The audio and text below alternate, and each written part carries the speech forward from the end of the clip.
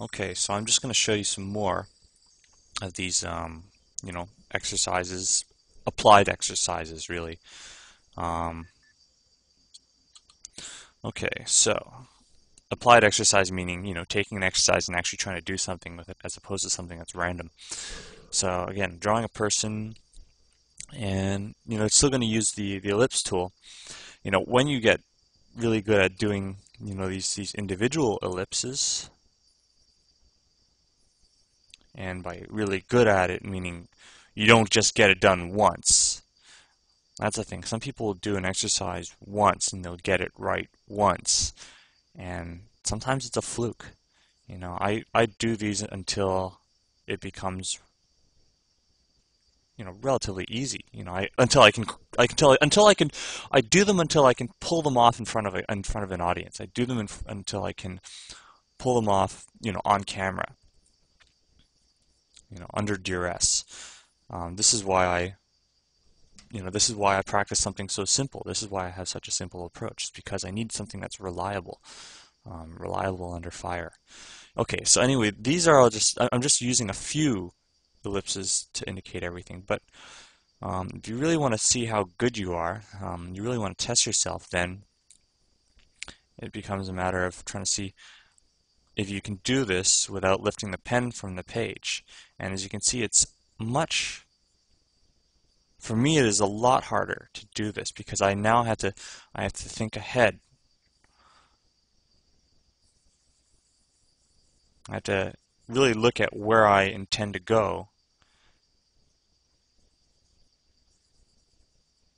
And I have to think about, the limb orientations before I, just squiggle in and do them. Um, let's try another. Whoops, I did the wrong thing. Okay, let's try this again. You might be able to do an exercise where you make a few hoops, turn around and do this, but then you need to be able to sweep them around, and you keep on practicing this and trying different ways until you can do it and it's easy. And I'll still say it's not easy. It's a simple thing, but it is not easy because it took me a long time to get used to doing this. You have to eat, breathe, sleep, shit this stuff, and I'm not kidding because I used to do this stuff when I was eating.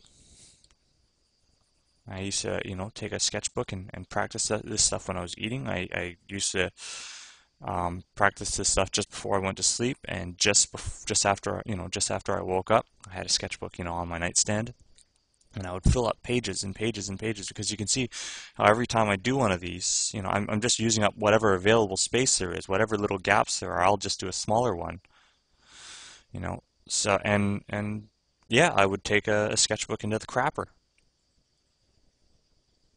just because, hey, that's some good drawing time right there. You do it when you're waiting for people. You do it when you're, on the bus, when you do it on the streetcar, train, everywhere. That's how you get good at something, is that it's nonstop. And that's the only way. You need to train very intensely to be able to do this sort of thing. So, drawing people. If I can turn this there.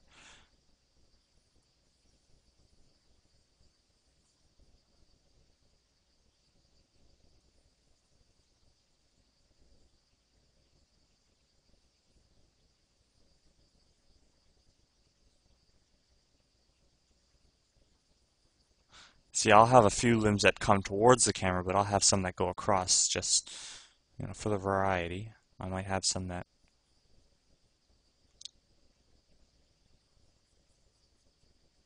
I'm not really trying to pose the character at this time.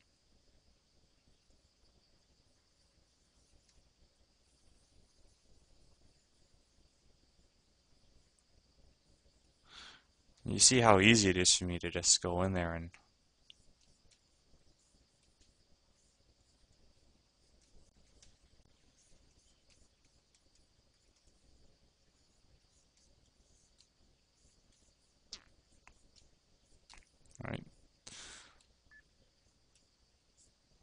Somebody asked me about guidelines, how do you treat guidelines? Well, to me, guidelines are sort of they're an approximation.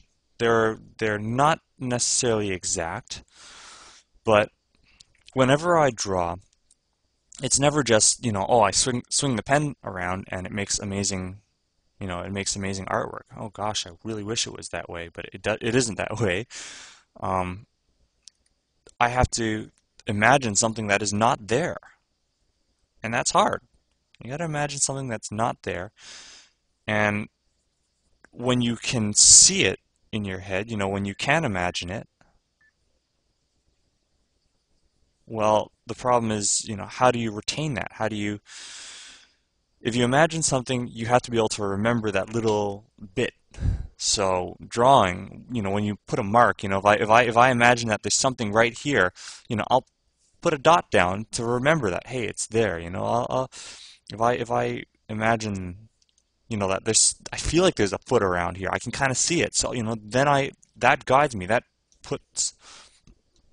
tells me that I should put a marking there. I can kind of see the rest of the foot here. So I'll put the line. That's why I seem to have this confidence, because I can see, I think the heel should be here. I think I can kind of imagine what the rest of the foot looks like. So, drawing, making these markings on the page, this is just, it's just a way of remembering things. When you do, it's like when you're counting, right? When you're counting, you gotta keep your place. You can't quite remember how many you've counted up. So you do this kind of thing. You make markings on the page to remember things. That's what it is. You try to imagine something and then you indicate it. You write it down. You take a note so you don't forget it. It's not like you just take notes with nothing in your head. Right? You take notes of nothing if you're just dragging the pen around. You have to use your mind. You have to imagine this stuff, and that's where, that is the invisible art. That's the thing that the other people don't see. They only see the pencil lines. They don't see your thoughts you can't see my thoughts when I'm thinking. I can try another exercise. There's this exercise with the boxes. Even if I didn't use boxes, let's say I was just using planes.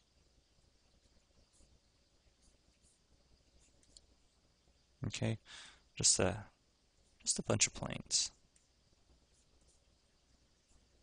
And just controlling their path through space.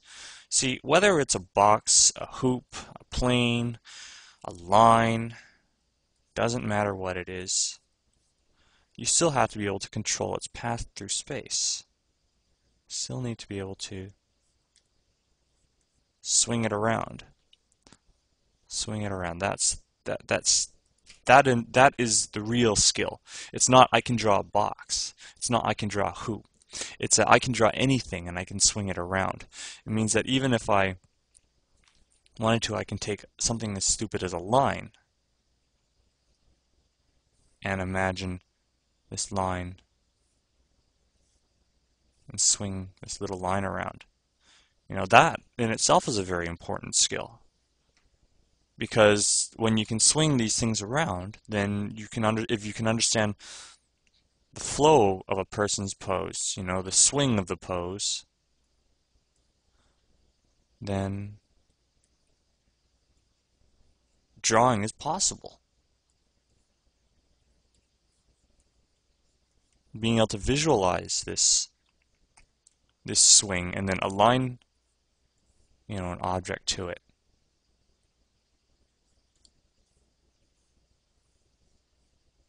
And then change its size, and proportions to match whatever it is you're trying to draw.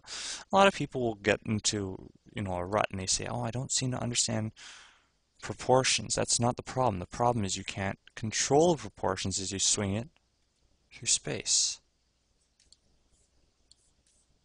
So, I hope this helps.